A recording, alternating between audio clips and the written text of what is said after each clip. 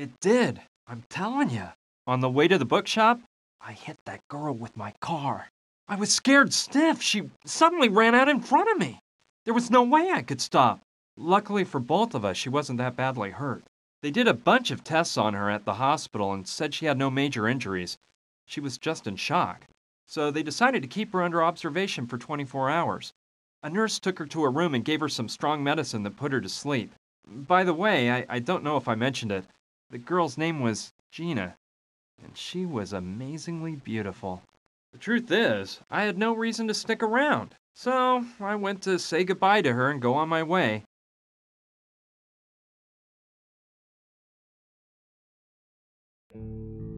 Please, don't leave. They want to kill me.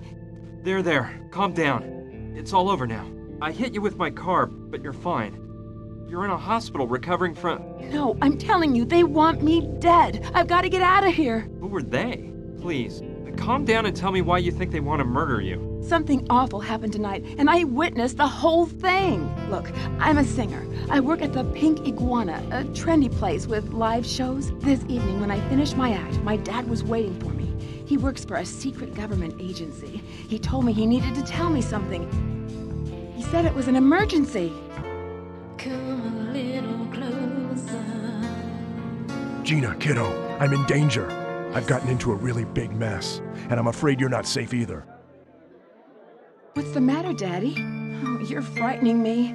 There's no time to explain. They're right behind me. I need you to keep this crucifix, and no matter what happens, don't let them find out you have it. You can't trust anybody, not even the police. But Daddy, please, tell me what's going on. They're here. Quick, grab the crucifix, and don't let them see you with me. It was awful. Some guys pulled my dad away and took him into the storeroom. I scrambled away just in time and got the crucifix without them seeing me. I followed them to the storeroom. They tied my dad to a chair and violently started interrogating him. These two henchmen wouldn't stop hitting him, and my heart froze when I saw who was giving the orders. The Sandretti brothers. The famous Mafia bosses? How'd your dad get mixed up with those guys? I don't know, but they... Get him to tell you what he knows. Beat the truth out of him, if you must. Speak. Where is it? I won't say a word. Damn you! You're gonna speak now. Speak or die. You choose. Go to hell!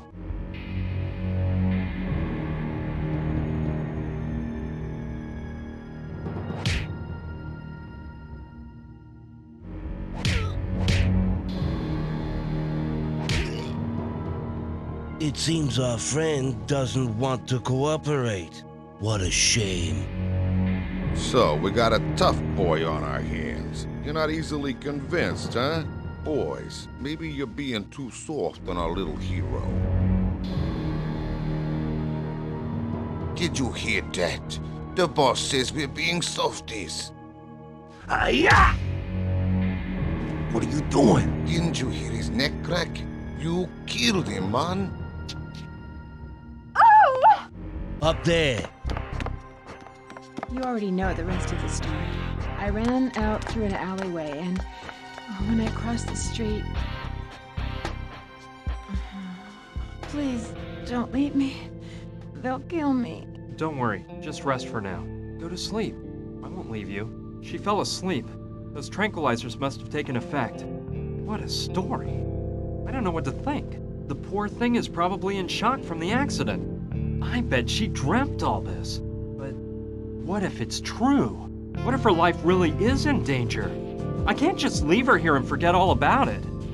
I'd never forgive myself if something happened to her. Okay, that's it. I'm not leaving this hospital until I'm sure Gina's completely out of danger. But how are you supposed to act in a situation like this? Yeah, I think I'd better do something to protect Gina in case those Mafia murderers she says want to kill her show up.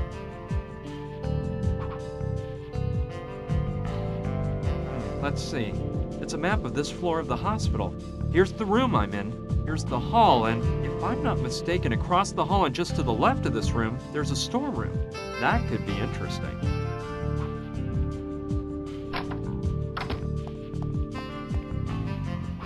Out of order. Well, I'm afraid the shower is out of order. There aren't even any faucets. It's a bottle of alcohol. This could be useful. It's one of those waste baskets that opens up when you step on the lever. Someone threw away a marking pen. It might still work.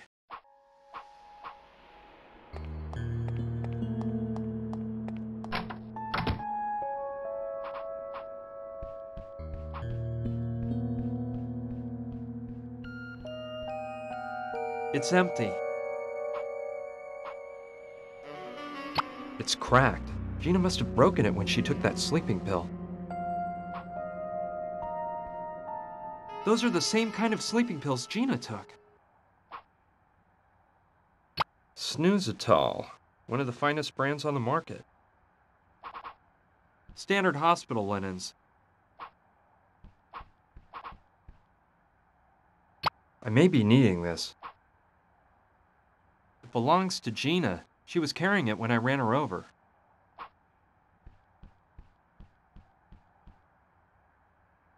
I'll keep it until Gina wakes up. The city is so peaceful at this time of night. Okay, I'll try to reach the storeroom by walking along the ledge.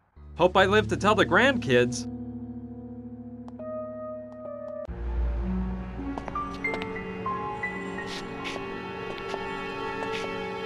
Yikes! I better not look down.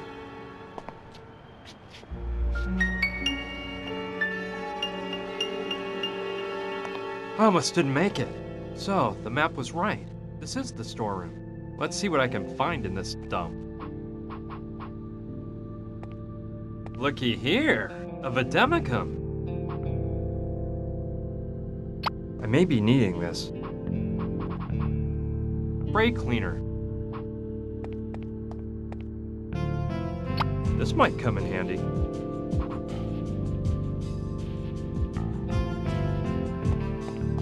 It's a medical information card that's put into the charts by the beds.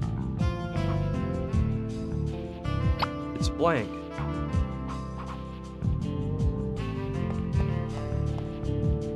A box of syringes.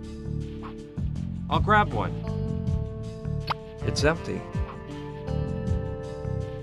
They're the pillows used in the patient's beds. I'll take them both. Well, they're big and very fluffy. He's seen better days. Okay, but I think I'll just take his head with me. His head's got a hole in one side so you can examine his brain.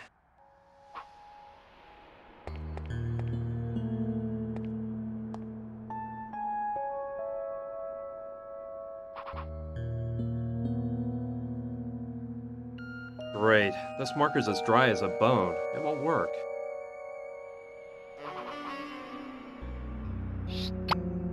Now the syringe is full of alcohol. Heh! Betcha that put some new life into the marker.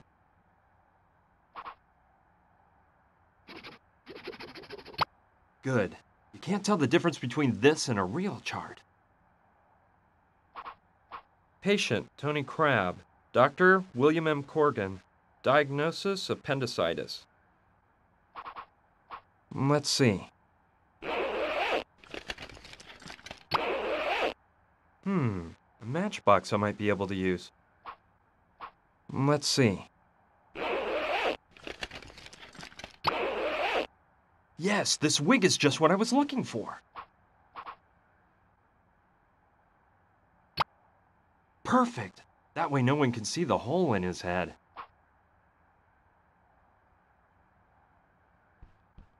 Okay, if I use the pillows to look like the body, the head with the wig and a sheet to cover it all up a bit, I can make it look like a woman is sleeping here.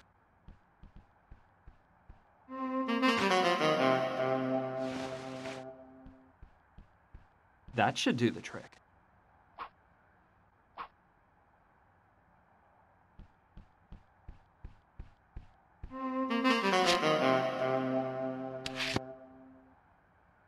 Good, that way nobody will know it's Gina lying in this bed. Patient Gina Timmis. Dr. Enrique R. Atienzar. Remarks: traffic accident. State of shock after nervous breakdown. No physical injuries.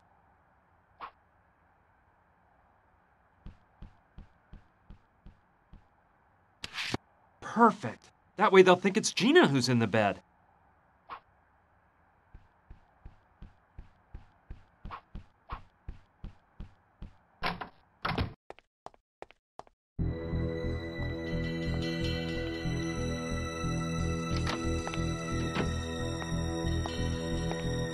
This isn't her. She must be the one in the other bed.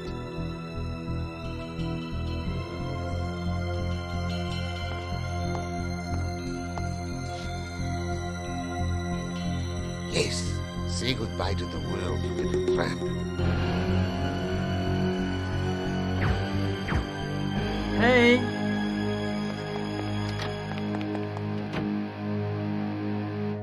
Gina! Hey!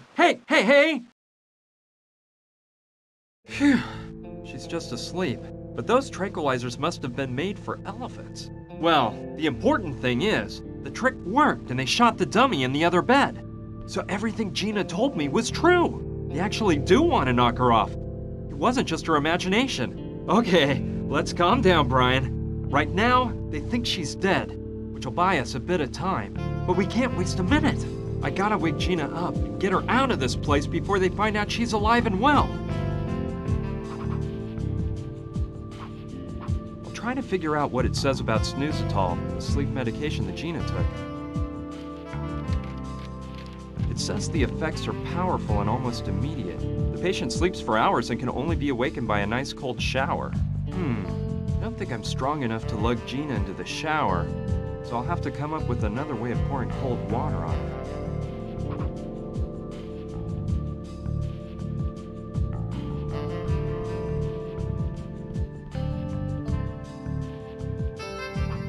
Presto! Shines any metal from flatware to kettle. Good idea. I could use it as a flamethrower and make the sprinkler go off. The water would finally wake Gina up. Let's get to work. But careful, Brian, don't broil your hand off.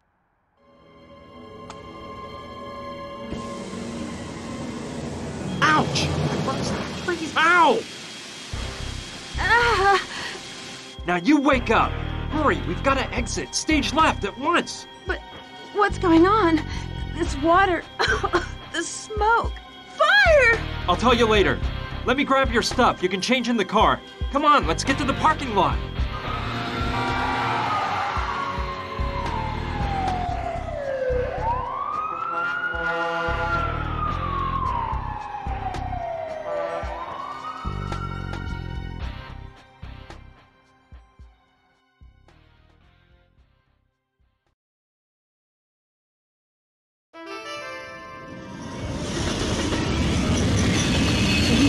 Awful killer to shoot a dummy instead of shooting me?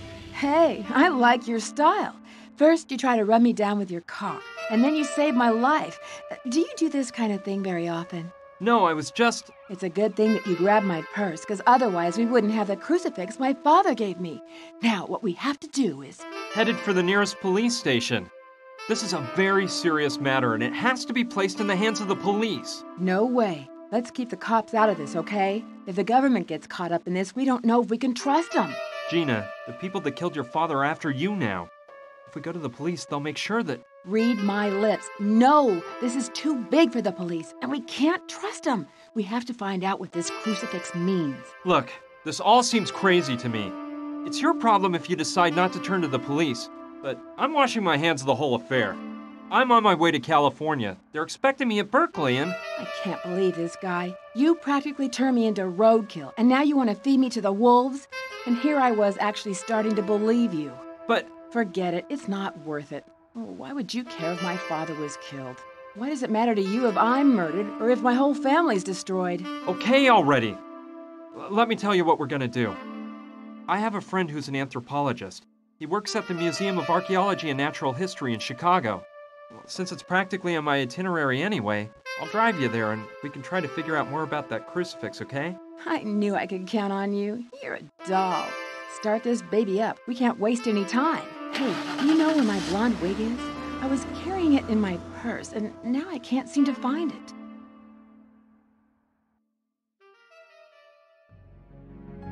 Have you confirmed that? Yes, Don Roberto. Gustav is at the hospital right now. He's checked up on it. I can't see how that girl escaped. Looks like the guy who ran over her is along for the ride. They left the hospital together. Useless idiots. Have you identified this man's car? Yes, Don Roberto. We know the model, color, and license plate number. At least you've done something, Theodore. Meet with Gustav and be prepared.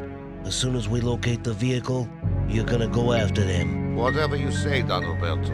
I assure you, we won't let them ditch us again. I hope not. Don't worry, Roberto. Those two couldn't have gotten very far. Carlo, you know I'm thinking something here. I'm almost glad that girl's still alive. What do you mean? That girl witnessed what happened, and if she talks, we're in big trouble. I know that, but it's obvious she hasn't gone to the police. I wonder why. I don't know. Maybe she's there right now. I'll bet you $1 she won't stew on us. You know why? 'Cause she knows something. I think our men spoke with her before that animal Gustav broke his neck. Besides, why else would she have been in the storeroom? Yeah, you may be right, brother. In which case, we gotta make her spill the beans. See what she knows. You're right, Carlo. We'll do that. Now we gotta get out the warning to all our boys out there. Make sure everyone's on the lookout for that car.